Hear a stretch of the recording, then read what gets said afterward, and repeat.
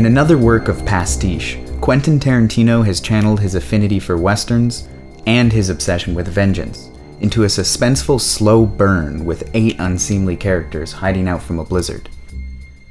The films that Hateful most resembles are Tarantino's own. It bears similarities to the plot of Reservoir Dogs. You lost your fucking mind. And also feels like a reworking of the pub scene from Inglourious Basterds that ends in predictably maximal carnage. But as is typical with the director, there are many points of reference on display, from Bonanza to Day of the Outlaw to The Thing.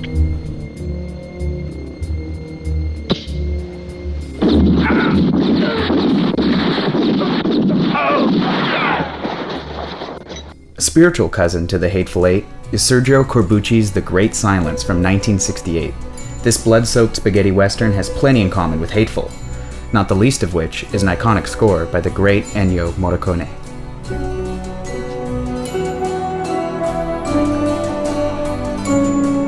Dark, cold, and violent, The Great Silence is, like the left-wing radicals' other work, politically charged and harbors a cynical view of human nature, capitalism, and justice.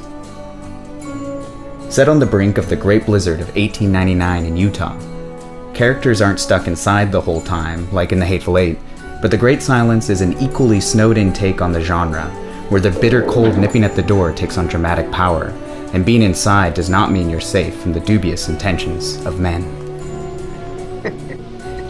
No.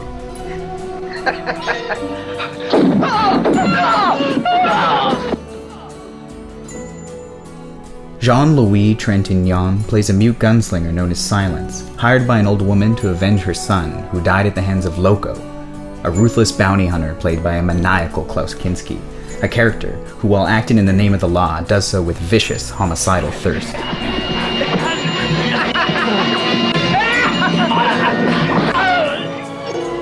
I'm sorry, but it's our bread and butter, understand?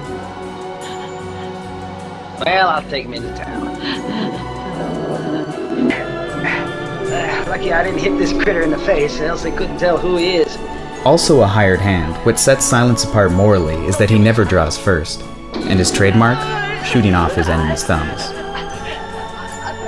Not as popular as other spaghetti westerns at the time, Corbucci's approach may have rubbed viewers the wrong way. Set in heavy snowfall instead of the blazing sun, where the good guys are the bad guys. The shootout scenes are effectively staged but lack the sense of cool you might find in the work of Sergio Leone. Here, violence is unforgiving and repulsive.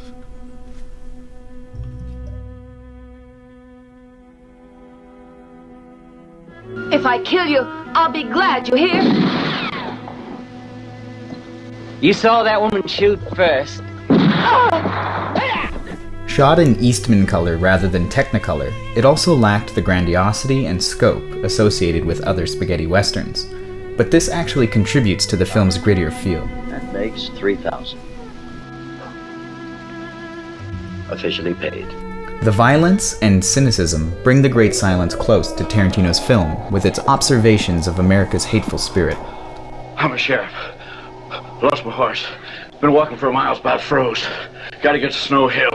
Some of the overlap is too uncanny to be coincidence. Take for instance these clips from its stagecoach scene, in which the 2 principal bounty hunters and a sheriff are brought together by fate. Tarantino seems to have lifted this one in homage. Both films look squarely at a nation founded on condoned violence.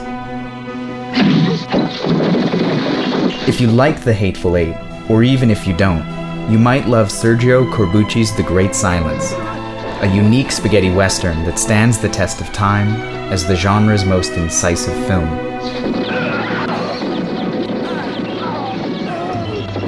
A subversive indictment of capitalism's ability to foster greed and moral corruption.